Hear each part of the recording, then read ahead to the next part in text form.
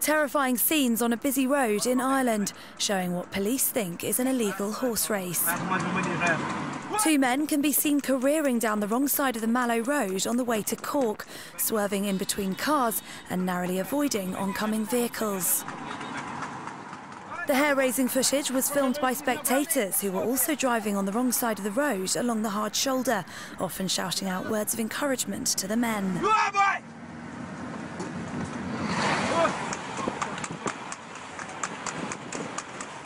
Other motorists called the police, although they struggled to stop the riders and their animals.